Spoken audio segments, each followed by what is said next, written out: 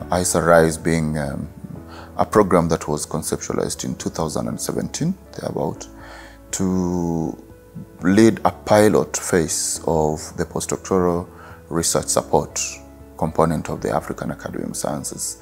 So we launched it in 2017, but the fellowships began in 2018, so it's been 3 years now. And we have about a year to go before completion. The AESA-RISE was a pilot in 2017. The Academy back then was trying to get into the research support landscape for postdoctoral fellows or early career researchers, if you like.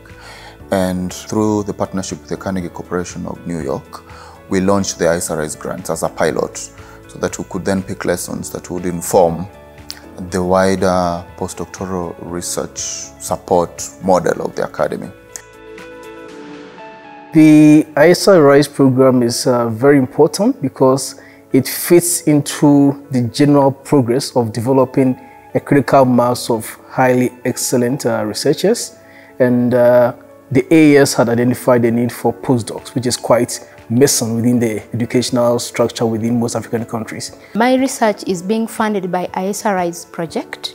Generally, my research focuses on evaluating the potential of medicinal plants that treat skin infections.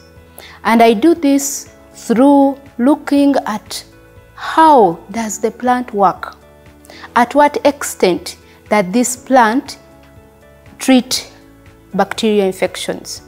And then I'll also look at the safety of this plant. My research is investigating Salmonella bacteria. Salmonella is a bacteria that causes diarrhea and systemic infections and is responsible for 155,000 deaths annually through diarrhea and 388,000 deaths through infections in Africa alone. AESA-RISE program has funded me in valorizing of medicinal plants. This research is important because it is giving solutions to life. The research that has been funded by AESA-RISE is the development of low-cost titanium alloys for land-based applications. But when I talk about land-based, I'm particularly interested in developing biomedical implants for treatment of bone fractures or maybe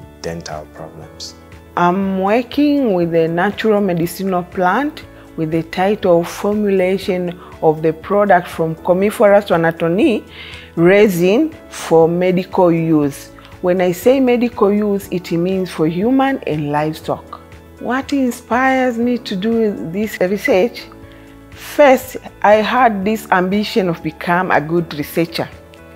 When you have a good scientist, you have a good problem solver. We have problems on the continent that need to be solved by good scientists.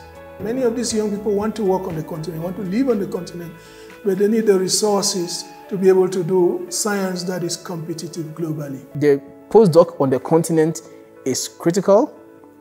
It cannot be overemphasized. Unfortunately, we are not getting to do more. So I think the AESA-RISE project gives a very good case study of why it is important to really do much of these things on the continent.